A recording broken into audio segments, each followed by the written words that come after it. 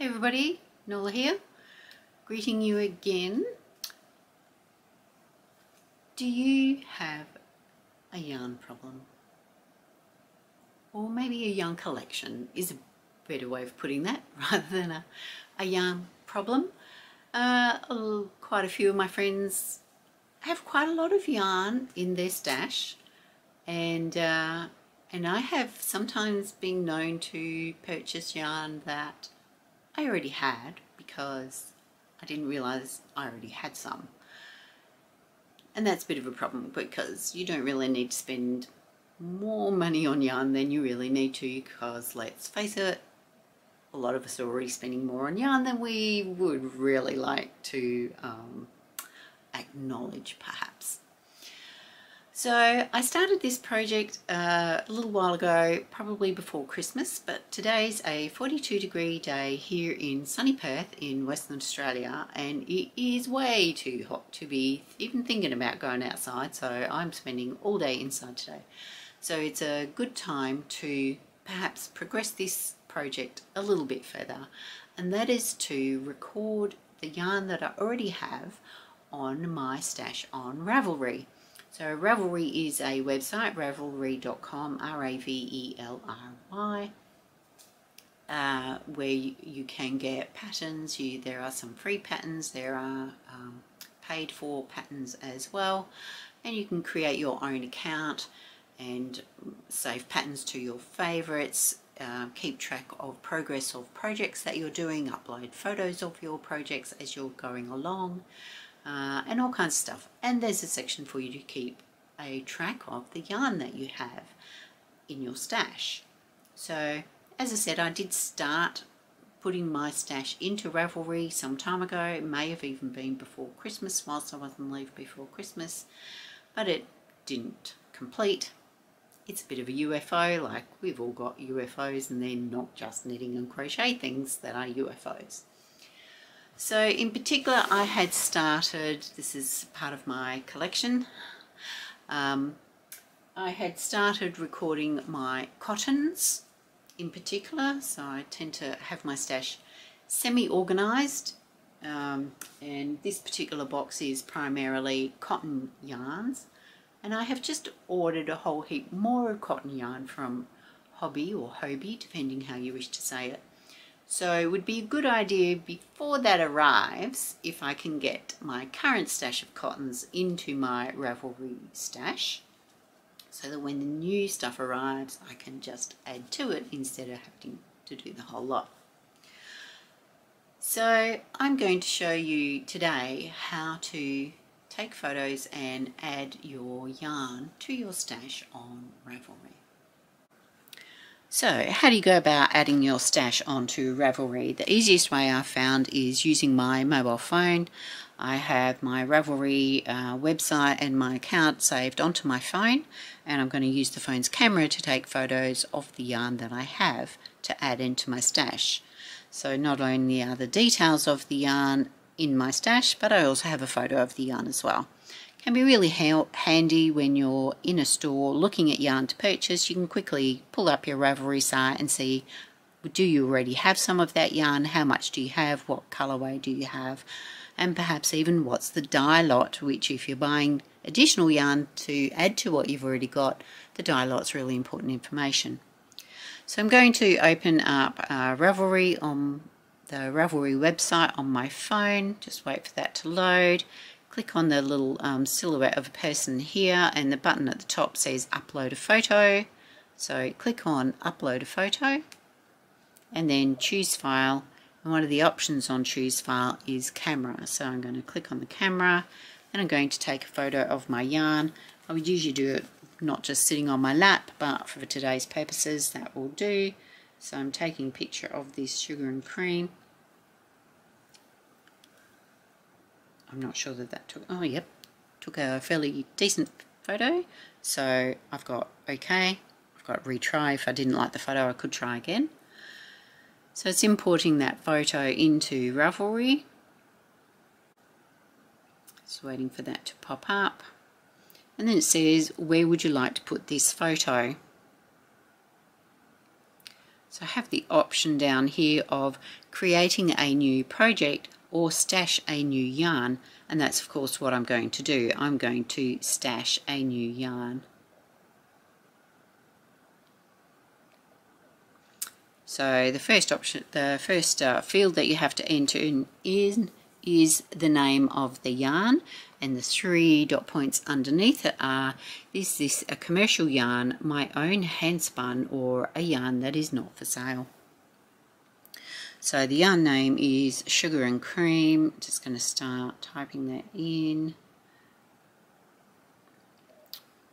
Sugar and Cream. Continue. And you can see here that Ravelry knows about Sugar and Cream yarn, and it is offering me to select from existing ones. So I'm just going to scroll through there and see if they have the same particular one that I have in front of me.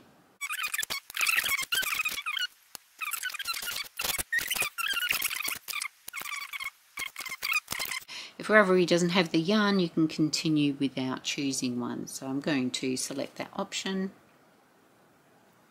I'm adding it to my stash, Sugar and Cream, the colorway. So I'm having a look at the yarn. It's called Calico by the look of it. So the colorway is Calico. And I have the option here to choose the closest colour, so that if I'm in the store and I don't know what calico is, I can pick from a list of colours to say, well, it's that kind of a shade. So this has got white, yellow, red and blue in it. So I'm not really sure what to pick for that. I might just pick, I'll pick multicoloured, which is an option down here. So it's multicolored, and then it's asking for what is the weight, and the weight of this is worsted. It actually says it on the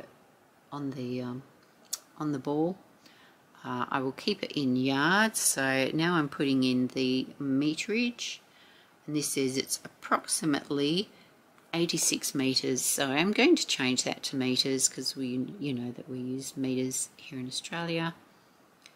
So it's 86, and the weight is 56.7 grams. So I just enter that in, 56.7.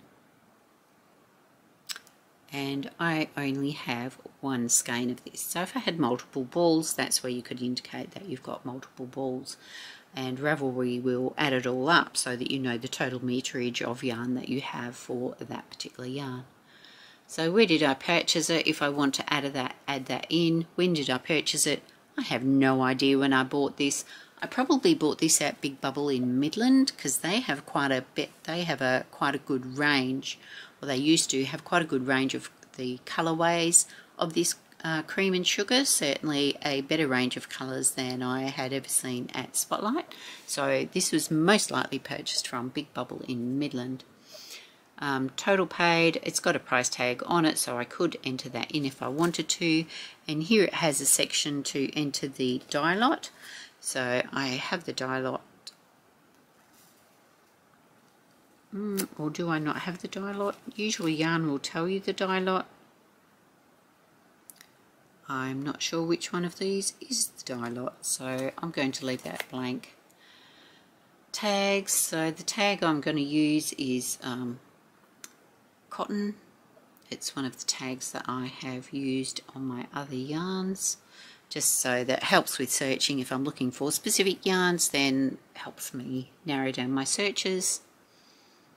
And it is stored in my cotton yarn box, so you can name your own storage things. I do keep all my cottons in this one storage box, so that's where it is. There's an option to say this is hand spun, and there's an option there to add some notes in, but I'm not going to add any notes. And now I can click save.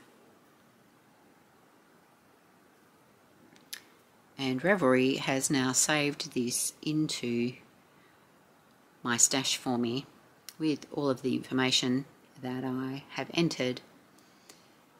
It's quite handy. Another reason why it's handy to have your stash here in Ravelry is if you're looking at patterns on Ravelry, you can at the same time check your stash and it will let you know if you've got yarn in your stash and how much of it you have, so you can tell really quickly whether you have enough yarn to make a particular project for which you're looking at the pattern.